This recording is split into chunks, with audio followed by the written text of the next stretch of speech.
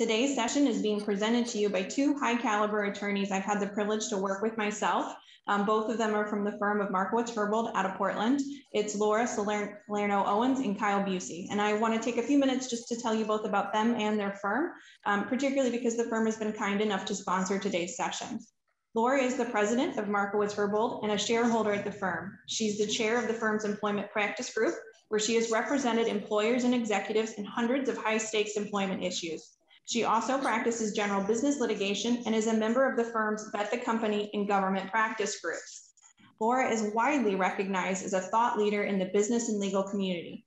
Some of her recent recognition includes Top 100 Legal Influencers in the United States by the Business Journal, Oregon Women of Achievement honoree by the Oregon Commission for Women, Women of Influence honoree by the Portland Business Journal, and 40 Under 40 honoree by the Portland Business Journal. And Kyle is an exceptionally gifted and recognized attorney himself. He has more than 14 years of experience litigating all manner of employment-related cases on behalf of both employers and individuals. He's a fixture in Super Lawyers and Best Lawyers in America for employment law and litigation. He was recently named the Best Lawyers in America 2020 Portland Lawyer of the Year for employment law. In addition to his experience advising employers in litigating employment claims, Kyle's broad state and federal practice includes complex commercial and class action litigation as part of the firm's Bet the Company and government practice groups. And outside the courtroom, he is recognized as a skilled negotiator of executive contracts and a thoughtful advocate in resolving contract disputes and non-competition agreements. Markowitz Herbold is a business litigation firm that has been representing both cities and counties for more than 30 years. The firm's government group includes more than half of the attorneys in its firm, some of whom have served in government themselves, including Anna Joyce, who was the former Solicitor General for the state of Oregon. The team brings a rare combination of firsthand experience and well-rounded perspective that enhances and hones its advocacy. The firm's lawyers understand the implications of cases involving intense public scrutiny and high stakes, and strategizes to deliver the strongest case before a state, federal court, arbitrator, or administrative court. The firm has deep experience in many practice areas important to cities, including employment disputes, class actions, construction defects, contract disputes, development agreements, defamation, energy law, False Claim Act matters, First Amendment issues, ethics, public records requests, and RICO, and that's just to name a few. And from a personal perspective on behalf of the league has used this firm several times in the past with great success. I've personally worked with Harry Wilson and Anna Joyce. They've filed amazing amicus briefs on behalf of the League of Oregon Cities, which means they've done so on behalf of everyone on this call. And we've currently retained the firm to help us write a chapter in our municipal handbook related to First Amendment. So on behalf of the League of Oregon Cities, I want to thank the firm for sponsoring the session, and I really want to thank Laura and Kyle for their presentation today. I've seen you present before. It's going to be exceptional. If you have questions, everyone, put them in the chat. I will monitor those, and then I will relay those to Laura and Kyle at the end of the session so they can get through their primary materials. But Laura and Kyle, the floor is yours. Thank you so much, Patty. Really appreciate that warm introduction. And good morning, everyone. So great to see you all. So Kyle, do you want to put up our slides? And while you're doing that, I just want to welcome everyone to this topic. Who thought or knew that we would spend so much time and energy thinking about vaccines? I know a year ago at this time, I was giving a lot of presentations about, return to work considerations. What do we do about that? Spacing in elevators, et cetera. And now, of course, we're thinking about vaccine mandates. So here we are. So this is, of course, a very timely topic. As many of you are aware, the state mandate went into effect on Monday. So there's been a lot of media, a lot of press, a lot of questions around this. And that's going to inform our presentation today. So I have to put out a couple of disclaimers because that's what a good lawyer does. So first, normally in our PowerPoints, I would not inundate you with a bunch of text, right? That's boring. And, it's kind of presentation 101. Put in like interesting images and have some funny jokes. And normally that's what it would be. But because we really want this to be practical, many of you sent in questions ahead of time, which we really appreciate. We're hoping that these materials, this PowerPoint, can be almost like a desk reference for you, something you save on your hard drive or you print out. So we really have a lot of text on the slides. Here's the question, here's the answer. So we hope you will give us dispensation that we don't have a lot of funny memes, but hopefully we make up for it with useful content. So that being said, there's a lot of content in here. We're going to try to get through it all within the hour. But if for some reason we are unable to get through all the slides, or if we don't address one of your questions, which hopefully we will because we did receive questions beforehand, our last slide has our contact information. Please do not hesitate to reach out to me or Kyle or both of us with any questions you have. We're happy to answer it. That's why we're here. Okay, so while we move to the next slide, Kyle, and why don't you let our folks know what we're going to be covering today. Thanks, Laura. Hi, everybody. Thanks so much for having us today. Sorry about the technical difficulties. You'd think after a year and a half of doing this, we would have been able to eliminate those, but I guess not. So Laura said we're going to be talking about a lot today. I don't know what she's talking about. We're only going to be covering two things. One is which vaccine mandates apply to employers in the state, and frequently asked questions. So it's really very simple until you consider the various categories of questions that we've been seeing over the past couple of months. We've got all these different kinds of requests that are coming in. We have to think about how we are going to deal with these requests, what we're going to do about falsified exemption requests, what kinds of accommodations are available to us, and do we have to provide those accommodations?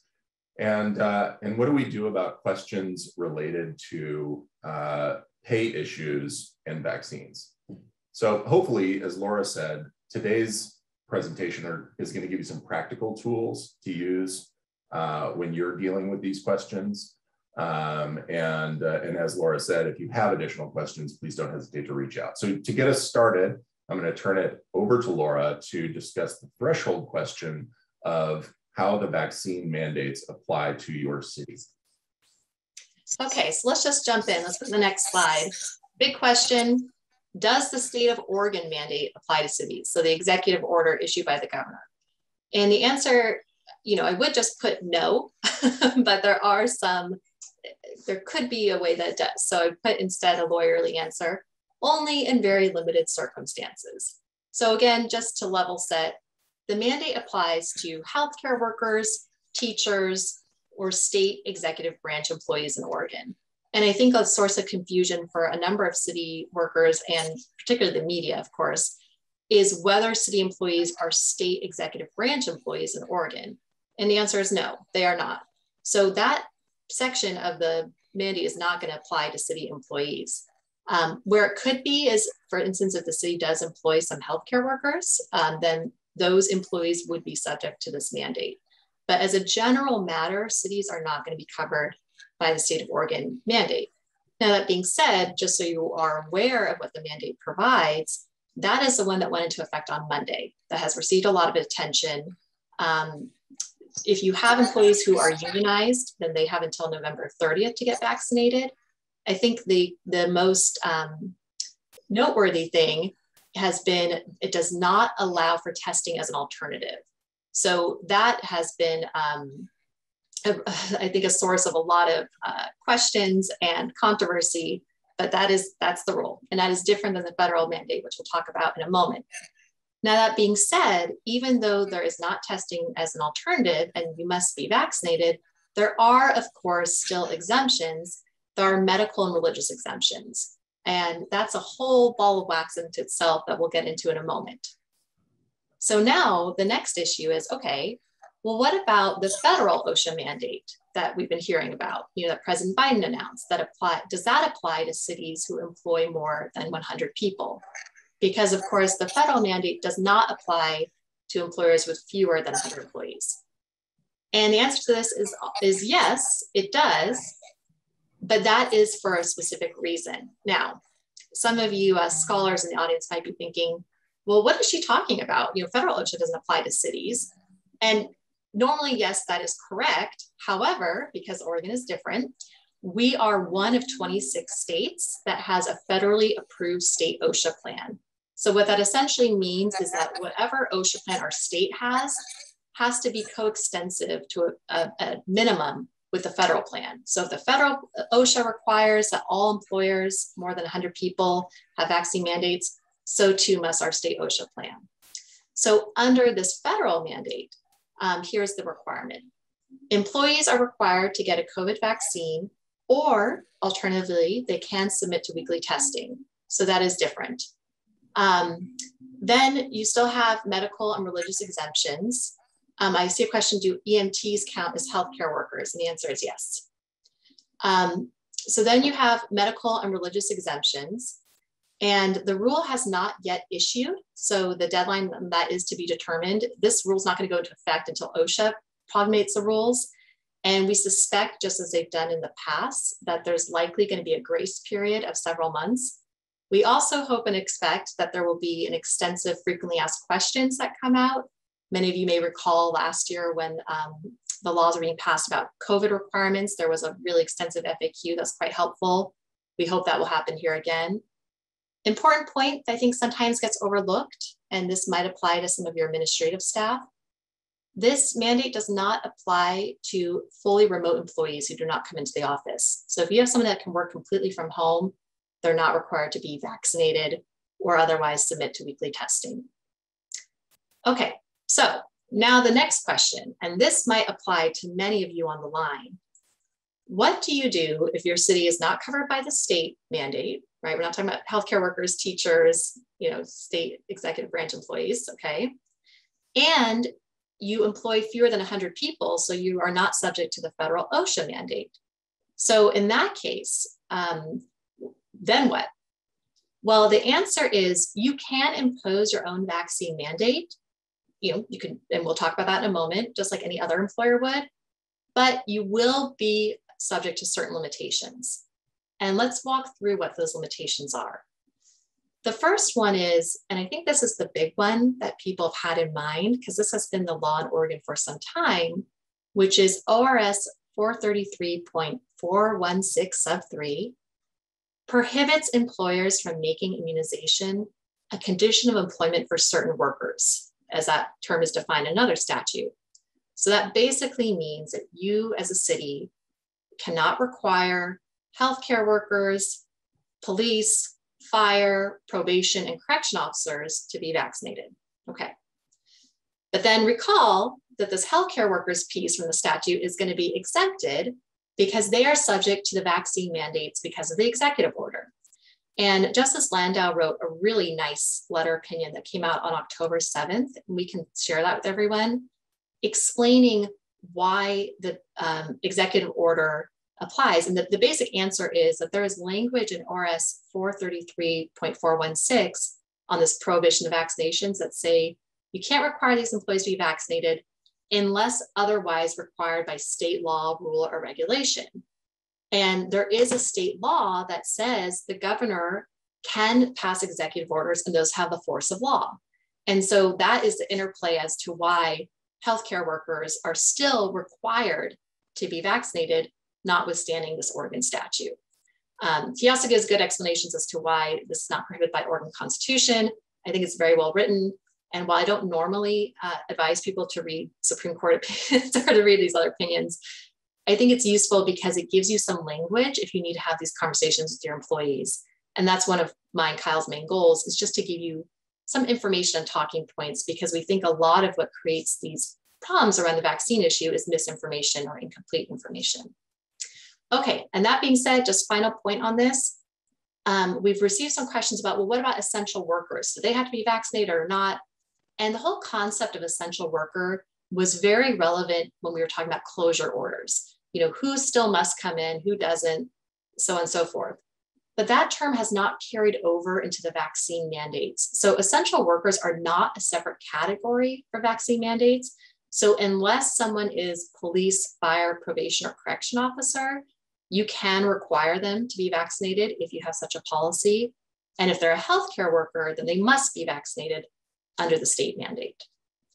So other things to keep in mind is if you do decide to have your own vaccine mandate, requiring employees to be vaccinated does not present a discrimination problem. That's a common question we've gotten. I'm being discriminated against, this is unfair.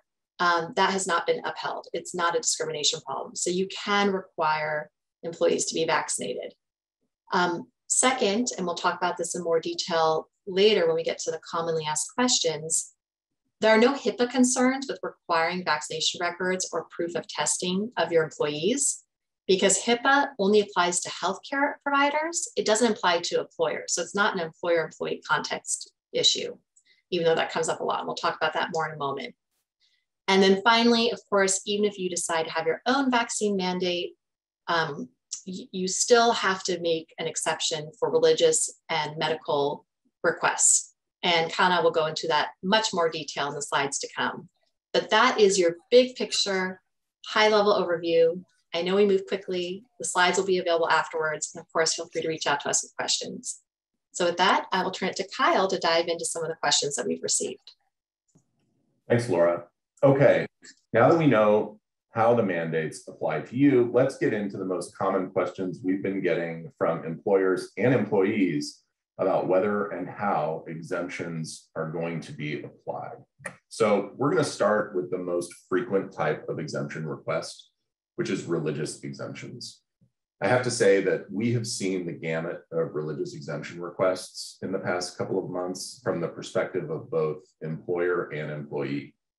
We've had employees call to ask exactly what they should say, and we've had employers call to ask whether they should believe what their employees are saying.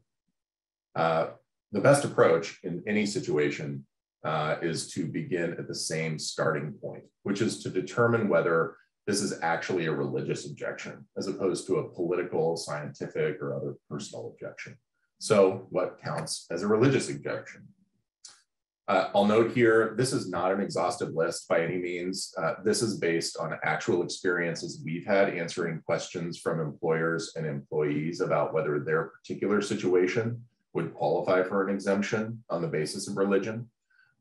So there are many, many more options than this, but here are a few by way of example. So on the left, we have what would be considered religious objections, moral discomfort with the use of stem cells in vaccine research, belief that receiving the vaccine constitutes the mark of the beast. That's something that a question I answered just the other day.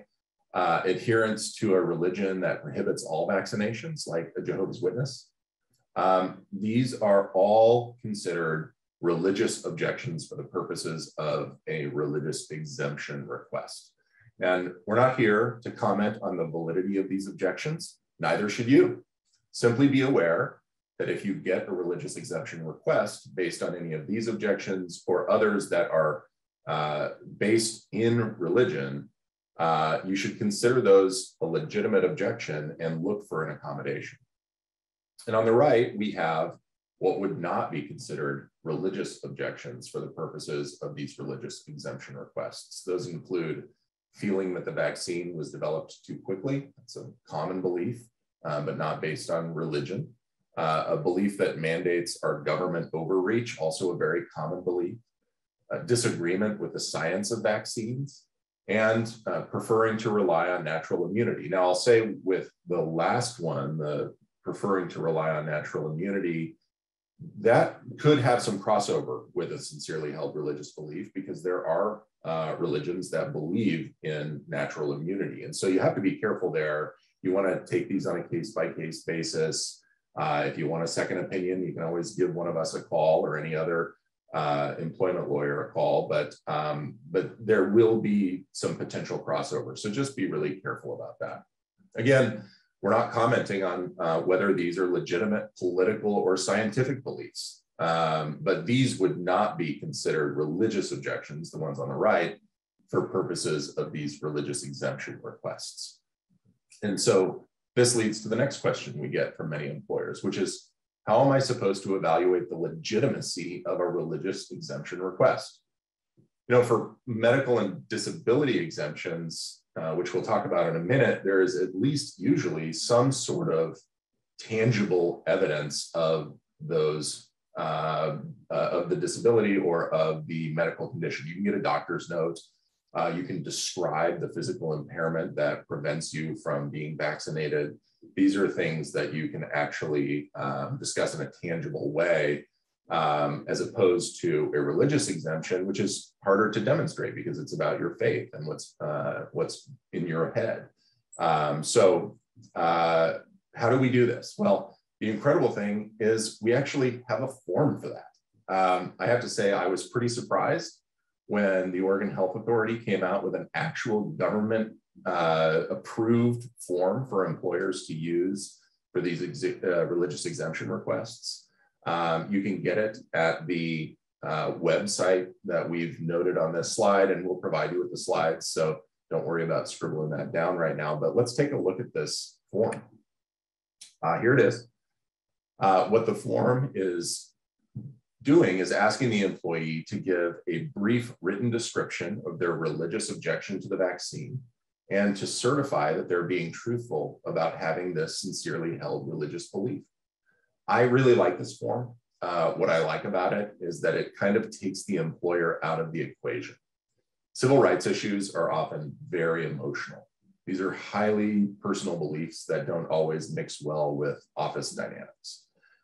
So the less involvement from individuals who represent the employer, the better, because there's less chance that someone will be perceived by the employee of holding some kind of bias or being judgy, to use a technical term, about all of this.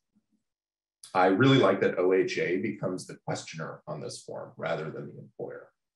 I also like that there's a certification. It doesn't mean that an employee can't lie, but I think it's just a little bit harder when you have to swear to it. Finally, I really like that the form explains that the employer is not required to provide an accommodation if there's an undue hardship or if the accommodation would pose a direct threat. I like that the form explains this rather than the employer. All in all, I think this is a great document. I encourage using this for religious exemption requests. But we do get a follow-up question sometimes, which is, can we make them fill this out? And the answer is yes, you can. You can make them fill this form out. You can make them fill out a less formal narrative describing their religious belief and the basis for it. For the reasons we just discussed, I like this form a lot. I think that it's really good to depersonalize this back and forth. And so I would encourage the form, but you can do it in a less formal way if you want to.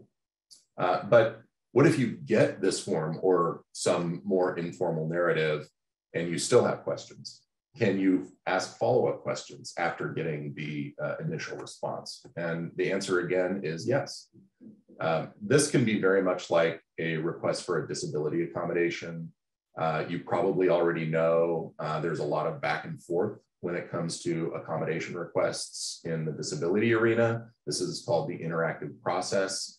The Oregon Health Authority has made it pretty clear that they want employers to engage in the interactive process in this context as well. And just like with the interactive process though, we want to make sure these conversations are being kept confidential. We want to make sure that we are keeping a written record that is stored in the medical file, not in the regular employee file.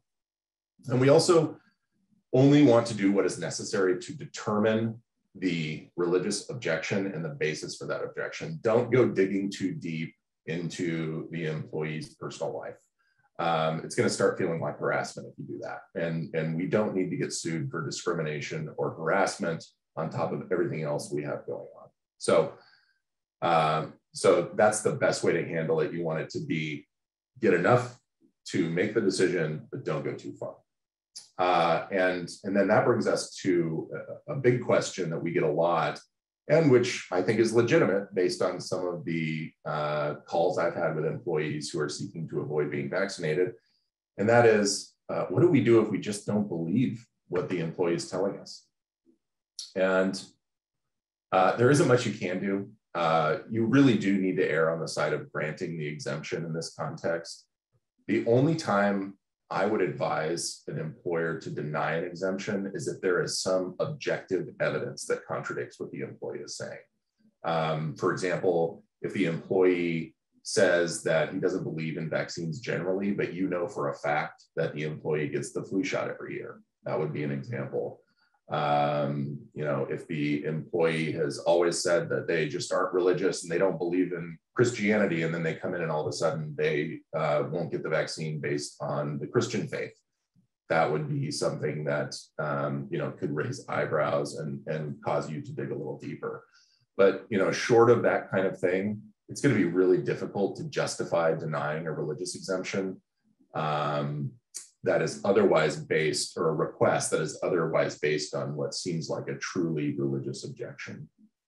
If you do get some kind of explanation and you have evidence to contradict it, and you decide that you want to deny the request, you know, I'll sound like a broken record here, but just make sure that the reason for denial is clearly documented, so that if it comes down to litigation, you can explain exactly what went into the thinking when it comes to that denial.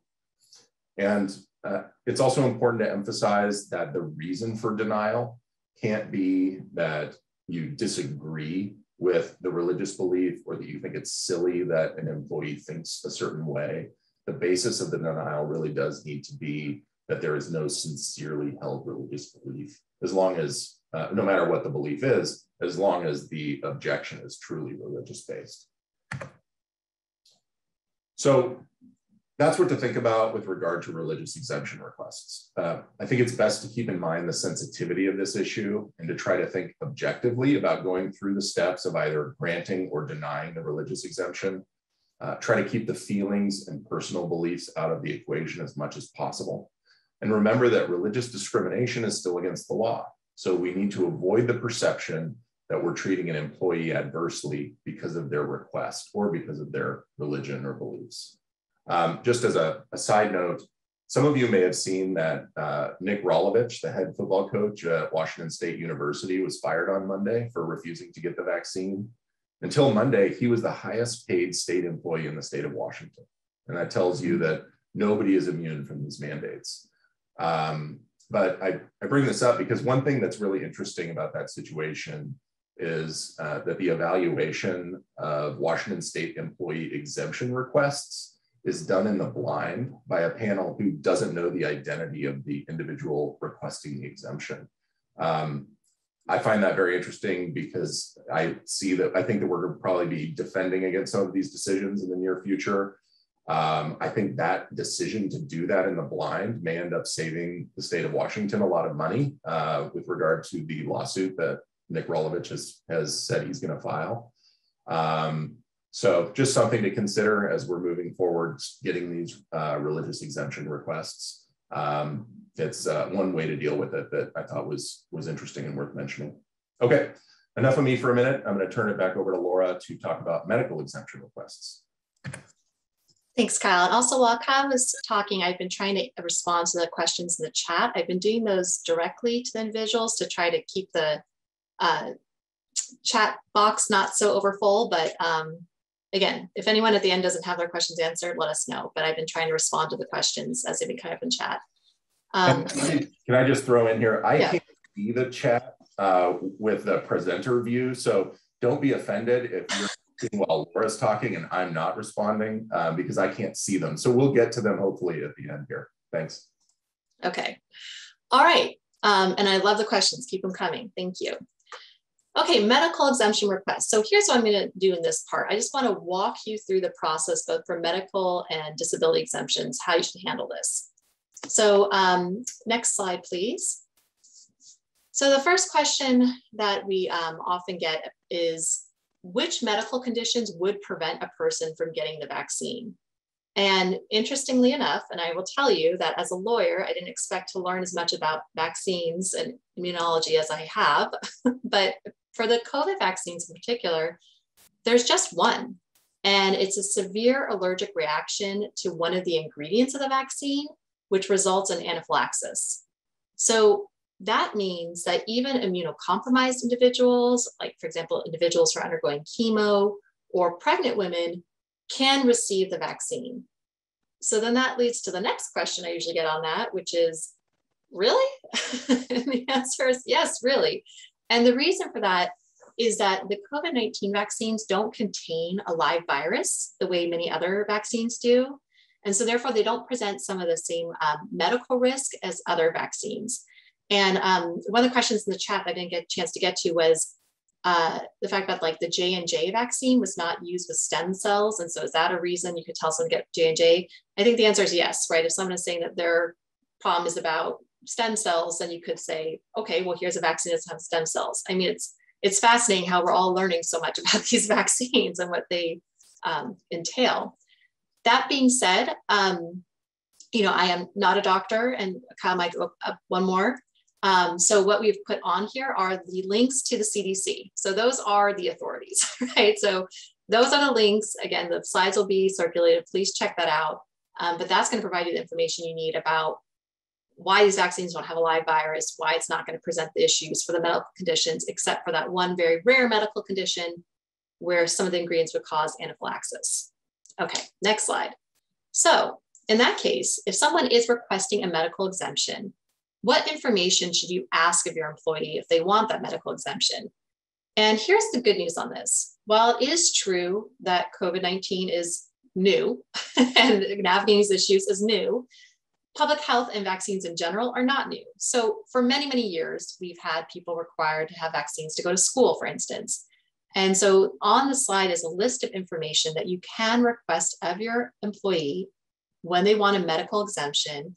And that is the same issue, same questions that schools can ask. So I won't read them all to you, it's on the slide, but I want you to be aware of that guidance. So then the next issue that comes up is, as I mentioned earlier briefly, HIPAA, right? And I'm sure many of you have heard this. I can't ask employees HIPAA, or your employee says, you can't ask me HIPAA, you know, and I'm just here, I want to dispel that. So HIPAA, so can an employer request medical records from an employee? Yes. HIPAA does not apply to the employer-employee interactions. So you can ask the employee for medical documentation, records of COVID vaccinations or other past vaccinations. If you are going to request those records directly from their doctor or from a hospital, then you would need a medical release signed by the employee if you want to request those records directly, because those medical providers are covered by HIPAA. And so next slide, that's going to just take a quick little detour. What is HIPAA? So, you know, as you know, among other things, you know, HIPAA prohibits a healthcare provider from sharing your medical information without your permission. So that's what it prevents.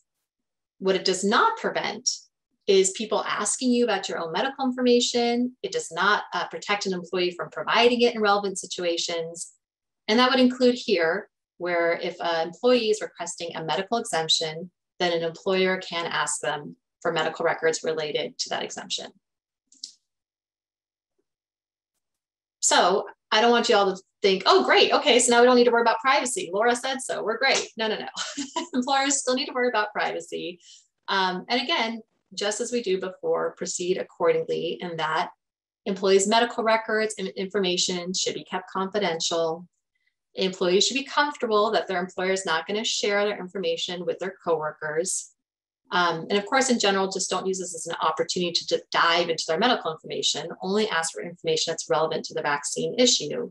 And for instance, with your personnel files, you still should have a separate file, just as you would before, where if you're receiving medical information or any information related to their exemption requests or vaccine history, you're putting in that separate file. So privacy still applies, just HIPAA doesn't.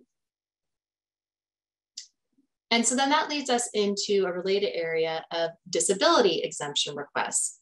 And again, good news is this is not totally uncharted territory. For any of you who are subject to the ADA, because you have more than 15 employees, or Oregon disability accommodation law, because you have more than 6 employees, hopefully you're pretty used to this process of the interactive process that Kyle's describing earlier. So how do employers handle a request for a disability exemption? Exactly as they would handle a request for any other request for accommodation under the ADA. So you talk to the employee, you keep it confidential, and you offer whatever reasonable accommodations are possible. So that then, of course, leads to the big question, and this is where things get a little nuanced. Well, okay, so I understand big picture, how the interactive process works and disabilities, but what disabilities would prevent someone from receiving the COVID vaccine? So you'll see here, I have a short answer and then a lot of text underneath, right? So hopefully that's a hint to you that this is not as simple as it might seem. So technically, none. Technically, there are no disabilities that would prevent someone from getting the COVID vaccine. But here are some things I want you to think about and keep in mind. First, the EEOC encourages employers to treat pregnancy as if it were a disability in this context, even though pregnancy is not a disability for the ADA. I was joking with Kyle earlier that I have 2 kids. I felt that it affected my major life activities, but as we all know, pregnancy within itself is not a disability in the ADA. However, in this context, because many people feel strongly that they don't want the vaccine while they're pregnant or breastfeeding, EEOC encourages employers to engage in the interactive process with that, see if there are reasonable accommodations for those employees. The other thing to keep in mind too, as Kyle mentioned earlier, is you want to be cautious on making sure that you engage in this process with employees, because you don't want to give rise to a discrimination claim. And pregnancy discrimination is a form of sex discrimination. So if you're not even going to engage in the interactive process within a pregnant employee, even see if there's any reasonable accommodations, that could possibly give rise to a sex discrimination claim. So we recommend doing that for your pregnant employees or breastfeeding employees. So then the question might be, okay, well, is pregnancy the only relevant disability? Well, again, no. Here are just some examples. As Kyle and I are sitting here thinking of, between us and our 40 years of experience of like, what have we seen people come up with? People have some interesting things they might be able to come up with. So for instance, you could have an employee who has a true phobia of needles or doctor's offices, right? So if that's the case, again, engage in an interactive process. But keep in mind, if this is an employee who's gotten a flu shot every year or has gotten vaccines before, that might cut against their statement that they have a phobia of needles and doctor's offices. And second, you could have employees that have some disabilities that make it difficult for them to access the vaccine, maybe mobility issues, other issues getting around, accessing doctor's offices. Again, it seems unlikely in this day and age, but again, I guess the message we want to put across is not to be so black and white on this, but if you have an employee who says they have some sort of disability, engage in their interactive process. You might determine at the end, there still is no reasonable accommodation available for them. But our goal here today is to give you tips to minimize litigation or fortify your position in defense should you be sued. And engaging in that process and documenting it is going to put you in a much better position. Okay, so we've gotten a lot of questions about this, which is, what do you do when you really think that this medical information that you got is false? Well, you do have some options. One thing you can do is ask for medical records to support the requested exemption. That is okay. You can ask for those records. As Laura said, that is not a violation of HIPAA. You can also ask for a phone call with the employee's primary care provider. But also remember what Laura said about HIPAA. That doctor is not going to talk to you without a release of information from the employee. And also, just a side note here, you want to make sure that when you do get a release like that, that it's very limited in scope and specific to only what you need to know to respond to the exemption request. You don't want to be seen as digging too deeply into your employee's personal life. That never turns out well. So what if the employee won't get the medical records or refuses to allow you to talk to the doctor? Well, you can deny the exemption in that case. Just make sure that you document everything in writing and you are able to defend why you denied the exemption. You want as much detail as possible in the file about why the exemption was denied, including what information you asked for that wasn't provided. And the next issue is one that can be very controversial, but we do get this question: can an employer require an employee to see a physician of their choosing? The answer is yes. If an employer has reason to believe that the information coming from the employee's doctor is inaccurate, or that the employee and the doctor are in cahoots, like if the employee's doctor is the employee's dad, and you just don't believe what dad is saying, then you can ask the employee to see an independent physician. But If you're going to do that, again, broken record, make sure there's documentation in the file about why you're doing that. And it really should be pretty obvious why you have to do that. From a litigation standpoint, my experience is that juries don't like it when employers make an employee see a doctor who is not their own. That's just never a good look if you can avoid it. Okay, so let's assume you are covered by the vaccine mandate and you get one or more valid exemption requests. What accommodations should you consider providing? Well, keep in mind first which mandate applies to you. If you're subject to the federal OSHA mandate, weekly testing is often the best accommodation. The employee can still be in the office being as productive as if he or she had gotten the vaccine. They just have to get tested every week. So that's, from a productivity standpoint, often a very good option. Another option is full remote work. Laura talked about this earlier. That's a way to completely get around the mandate. And if you can do that, I think we've all experienced over the last 18 months or so that remote work is at least more possible than we thought it was. So that can be a good option. Also, and this is definitely not the most popular option, keep in mind that unpaid leave is available where an employee can't work remotely and where testing is not an option. The question we get related to unpaid leave the most is whether or not the employer still has to pay employee benefits. And the answer is probably yes. Generally, under the ADA and other civil rights laws, an employee on unpaid leave has a right to benefit continuation. So just keep that in mind. And that can be a pretty tough pill to swallow for employers who are getting zero productivity from an employee who is on unpaid leave. So it's not always the best option. One thing to keep in mind is that most employees really can't afford to be on unpaid leave for very long. So this is the kind of thing that works itself out. Sounds kind of cold, but it's true. And also, just from the standpoint of what is legal, that is legal. And if you're subject to the state of Oregon mandate, I know that there are limited circumstances where cities are going to be subject to the state of Oregon mandate, but if you've got a healthcare worker, for example, who is a similar approach, except that weekly testing is not really an option as an alternative to the vaccine in the state of Oregon context. Now, that hasn't been tested yet. Nobody, as far as I know, has gotten an opinion out of the courts about whether or not that's true, tried to use that as a workaround.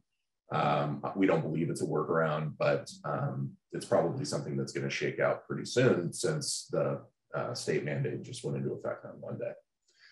And now for the really big question that we get a lot, which is, can an employee be fired for refusing to get vaccinated? And we are going to give you the most unsatisfying answer possible, which is yes and no. Technically, yes, you can fire an employee for refusing to be vaccinated, but reasonable accommodations are required. And that means any reasonable accommodation after going through the interactive process and really making a demonstrable effort that you did so. But if an accommodation is truly not possible, if we're talking about undue hardship, if we're talking about direct threat, or in the religious accommodation context, if we're talking about more than a de minimis cost to the employer, then the accommodation can be denied. And in that case, the employer can fire the employee. But this is really tricky. This is where employment lawyers are going to earn their money in the next few months because these things are going to shake out, and we're going to find out really what the true boundaries are. But why don't we turn to another category of questions that we get a lot related to testing and vaccines, which is who pays? So if COVID testing is the option, the question becomes who's going to pay for that testing? And the answer is it depends. If the testing is a form of accommodation under the ADA or Title VII, then the employer is going to have to pay for testing. The city, in this case, will have to pay for testing because you're not going to be basically punishing your employee financially for going to get tested because of their religious beliefs or a medical accommodation.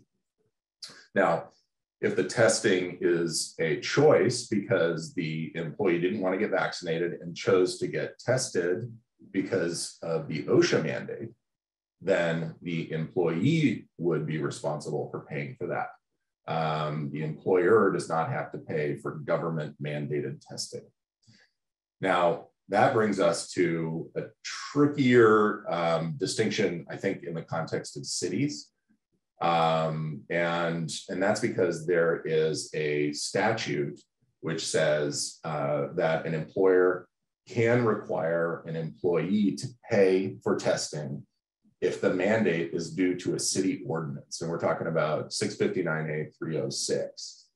Well, because the language of the statute says ordinance, I think that there is most likely a distinction. And again, this hasn't been tested in this context, but we think that there's most likely a distinction. Laura, I'm looping you in on this, so feel free to jump in if you have anything to say about it, but between a city ordinance and a city policy. So if an employer who is not subject to the OSHA mandate decides to require testing by policy, so not through an ordinance, then we believe that the city would have to pay for that testing. But if city council passes an ordinance requiring the testing, then we believe that that would bring that into 659A306. And in that case, the employee would be responsible for testing.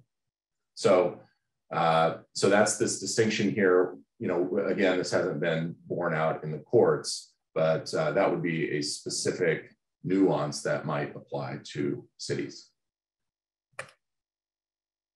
So if an employer does require the vaccine, do they need to pay employees for the time off to get it? And the answer is yes, they do. But they can make the employee take PTO or sick time that they've already accrued in order to do that. Now, keep in mind, you know, just because you can do something doesn't mean you have to do something as an employer. Sometimes employees really don't like to be forced to take this kind of thing if they're required to go and get a test. But and so sometimes it can be useful to err on the side of not making them take PTO, but it's something that you can do. So with that, I'm going to turn it back over to Laura. Okay, so now we're getting into the question about incentives. You know, what can you do to have employees get vaccinated? If you want to encourage them, what can you do financially, and where do you run into trouble? So, and this is based on questions that we've received from some clients. So can employers use incentive to encourage employees to get vaccinated? And the answer is yes, but again, there are some limitations around that. So keep in mind that incentives count as a wellness program, and therefore they have to comply with HIPAA wellness program requirements. I know some of you are probably thinking, but Laura, you just said HIPAA doesn't apply. It does in this context for purposes of your wellness programs. So most importantly, the basic bottom line thing is that the total cost of the incentive can't exceed 30% of the total employee only cost of the health insurance. So there's more, we provide you more information, a link to the Department of Labor website on that.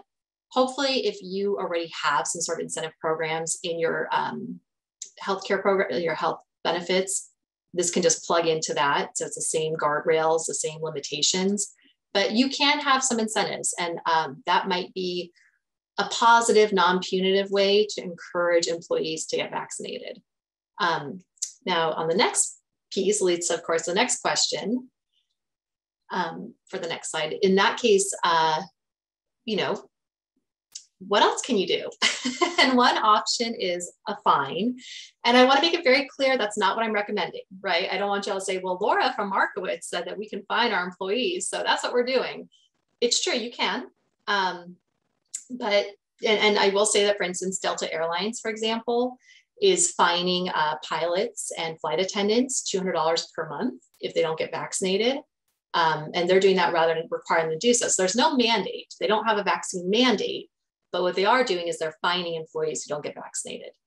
Again, I am not recommending that's what you all go out and do. I think there could be some morale issues on that. And I think both Kyle and I would agree that in our experience, often what leads to lawsuits are these types of morale things. It could be legal, totally legal, but when people are upset, that's when they get cantankerous, that's when they think about suing. So, but it is an option. So I want to put that out there because I like to put out all range of options.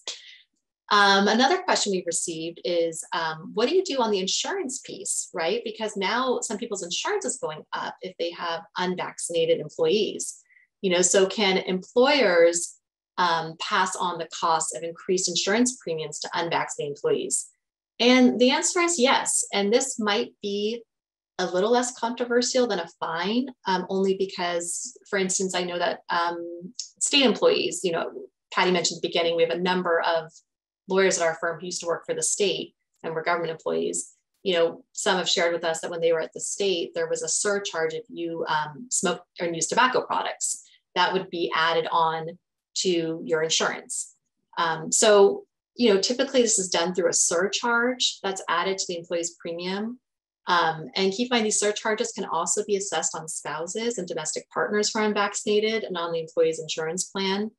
Again, I'm not recommending necessarily it's what you do, but I am saying it is an option if when you sit down and you pencil this out and are thinking about how are we going to deal with this increased costs, it is an option to pass on those insurance premiums to unvaccinated employees, and that might serve as an incentive to have some employees get vaccinated. Okay, well, what can you do though if an employer's like, okay, I don't want to fine my employee, I don't want to do any of those things. What are some other options available to me?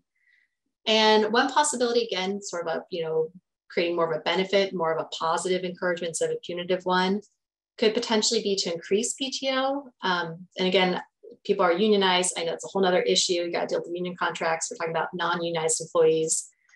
But to increase PTO with the creation of like a floating COVID-19 holiday that they could use to get vaccinated, or just to take a day off.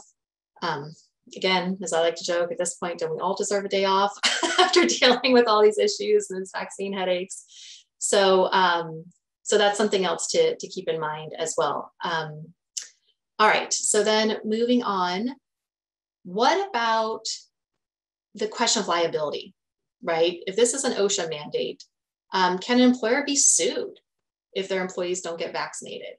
And at this point, that's unclear. Obviously, there's been no case law on it, but here is our best analysis based on what we know now.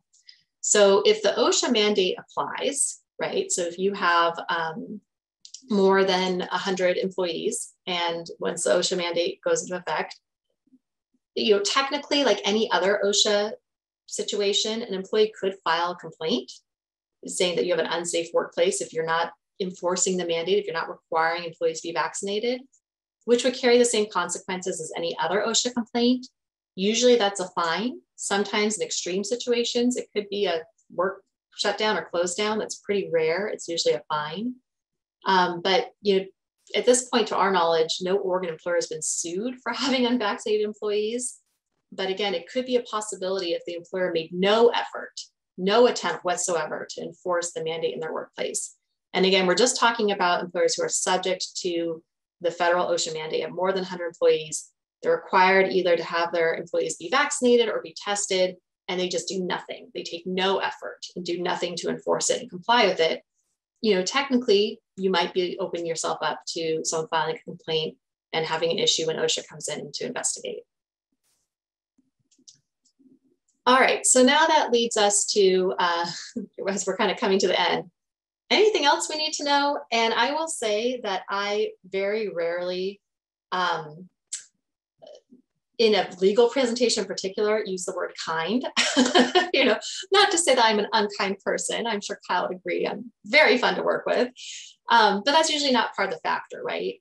But I will say, just kind of circling back to my comment earlier about trying to mitigate lawsuits, trying to minimize liability. This is a pressure cooker situation on both sides. On the one hand, you have the employers, you have the city who's under pressure to comply with these mandates. It's confusing to know which mandate applies. I saw there was a question in the chat that we'll get to afterwards, but a really good question and something to consider is, what do you do when you have, on the one hand, the state mandate, if that applies to you, that doesn't require or allow for testing, but then at the same time, you have more than 100 employees, so the federal mandate does apply to you as well, and that does allow for testing.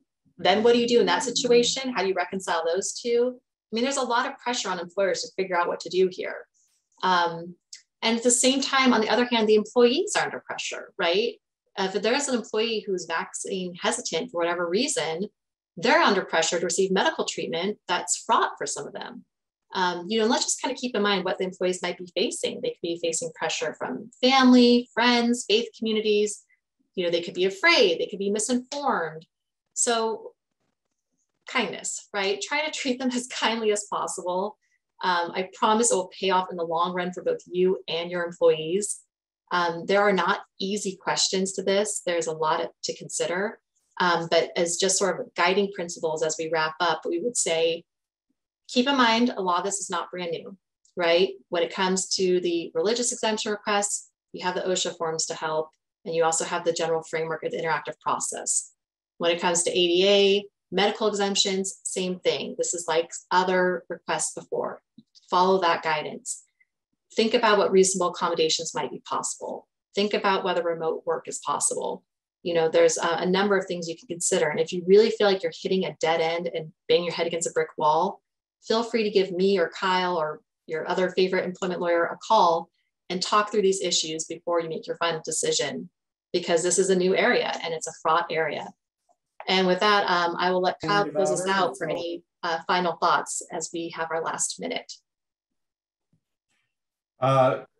I would just say, echoing what Laura said, this is an uncertain time for everybody. We are figuring this out as we go in all phases. And so a little grace goes a long way. And that is litigation advice, not just you know, human resources advice. We always find that it is less likely that you find yourself in litigation hot water if you've done everything that you reasonably can for your employees before that happens. So with that, I'm not sure if we have time for many questions, but we'd sure like to answer them. If we do, maybe Patty can tell us.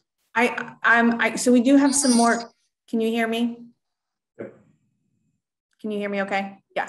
Yeah. So we are at time. I was told by my boss that we need to cut it because we've got to get ready for our annual business meeting, which is on the same platform. But what I'd like to do, if it's okay, Laura and Kyle, if we can compose all the questions that came through in the chat and email them to you next week, can we then distribute your answers to attendees? Would that work? Absolutely. We'd be happy to do that. Okay, great. So perfect. On behalf of the league, I want to thank Laura, Kyle, and their firm one more time. I've heard from some of you privately already that you enjoyed the presentation, but if you want to do virtual claps and thank them, I appreciate it. And I appreciate your firm very much for sponsoring this event. Our pleasure. Thank you. Thank you, everybody.